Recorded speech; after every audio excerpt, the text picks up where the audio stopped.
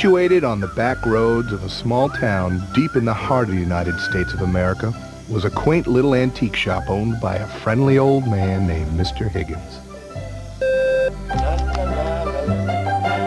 The shop was well stocked with baubles and knickknacks of all kinds. It was more of a museum than a store. There was a story behind every collectible in the shop. Most of the items had special meaning to Mr. Higgins.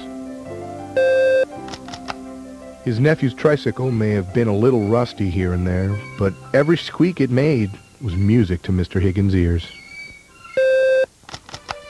There was the violin, handmade by his father, just 20 minutes before a speeding streetcar would take his life. And then there was Sparkles. Smuggled from Germany just after WW2, Sparkles was a very special doll. Crafted with the highest quality fabric, Sparkles was hand-stitched by an expert seamstress. Every detail of his fine porcelain face, from his mischievous smile to the twinkle in his powder blue eyes, was painted with care by Frankfurt's top artists. Sparkles was truly a masterpiece. Sparkles was like a son to Mr. Higgins. "I wish you were alive. I wish you could play with me," he said. "I would be the happiest man in all the land." Mr. Higgins was working late tonight, preparing the shop for the annual Memorial Day sale, when all of a sudden, a gust of cold wind swept through an open window. And that wind shot across the room towards an old book sitting next to Sparkles. The pages came to a halt on a chapter entitled Das Clown. Mr. Higgins was puzzled.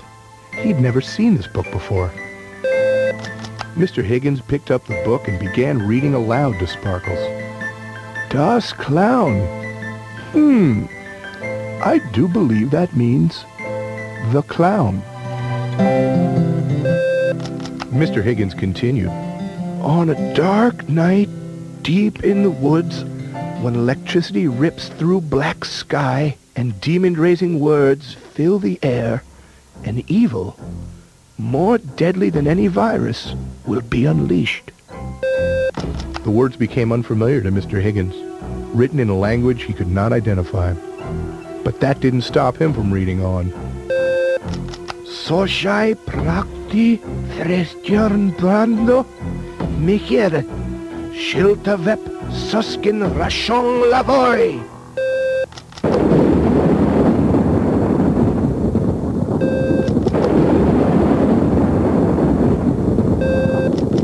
In a thin cloud of smoke, Sparkles had vanished.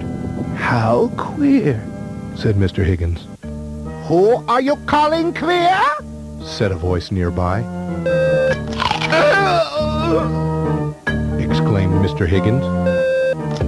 And Mr. Higgins' aged body toppled to the ground with a thud. Sparkles, now full of life, scurried away. "Pretty," said Sparkles, admiring the fine details of the medieval replica axe. Mr. Higgins laid still. The jolt to his brittle bones left him momentarily paralyzed, but he continued to hang on.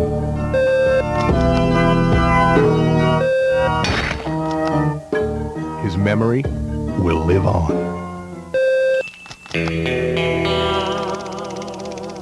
Deputy Harlan was driving by and noticed the lights were on in Mr. Higgins' shop. The two were good friends. "Sons of bitches," grunted Deputy Harlan, before taking a moment of silence for his old chum. The deputy heard something. "Come on out, you sick-ass murdering fuck!" yelled the deputy. Deputy Harlan searched the entire store and was certain whoever had done this ungodly deed was no longer around. He proceeded to call for an ambulance to clean up the mess. If only he knew what was creeping up behind him. "Hello," said Sparkles.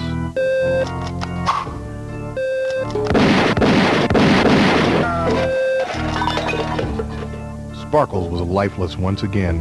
as bubblegum pink blood spilled from his body to the floor. Moments later, the paramedics arrived. Deputy Holland did his best to explain what he deduced was a supernatural occurrence of some kind. He reassured them that the situation was totally under control.